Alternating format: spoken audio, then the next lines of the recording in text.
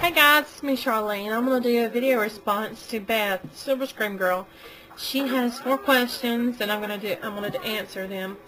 And the first question, what's the most impulsive thing I've ever done? I'm sure I've done a lot of impulsive things in my life.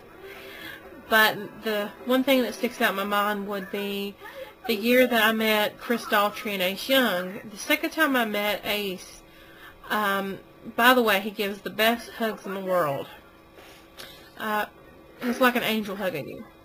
But I remember after he hugged me the second time I met him, I asked him if I could kiss him on the cheek. And that was impulsive for me. Number 2, do I buy brand names or off brands or sales, whatever? I tend to buy name brand. There's a local store here where I live, and they sell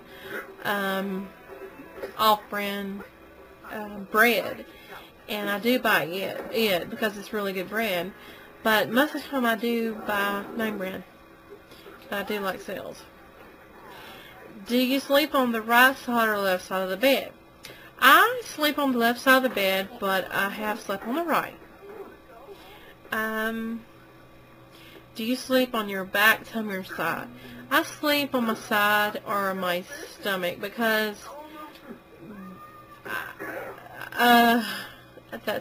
that's what I like to do. But I do not sleep on my back. Cannot do that. Cannot do it. Have you ever been knocked unconscious? No,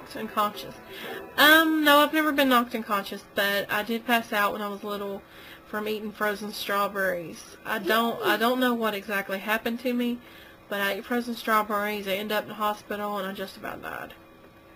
I can eat strawberries now, but when I was little, I couldn't. And now my little girl, she has. Abby, she was playing with the dog. They were playing with one of those little dog pulleys. She had one end and he had the other, and she was about 2 years old, and she was really tiny. And he let go of the end, and she went flying backwards.